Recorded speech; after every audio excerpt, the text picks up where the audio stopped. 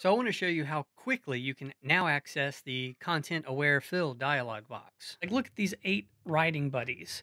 Well, they decided that Jill, this is Jill right here, that she's an asshole. So they want her out of the photograph. So I'm just going to grab the lasso tool. I'm going to come and just make a loose selection around Jill, who has been unjustly accused of being an asshole. Then you right-click, go down to Content Aware Fill, and immediately it brings up the entire Content Aware Fill dialog box, and it has already removed Jill. She's gone. So I just click OK, Command D to deselect. Jill is gone. Now it's the 7 writing buddies. If you like this video, make sure you whack it, smack it, and crack-a-lack it. Yes! Hey, what are you still doing here? It's over. Actually, all kidding aside, I hope this video helped, and if it did, consider subscribing.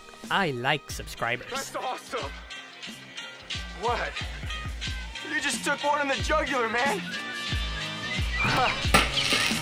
Whoa! Yes! Oh my god, I did! This is... Hey, you stayed to the end. You know what that means?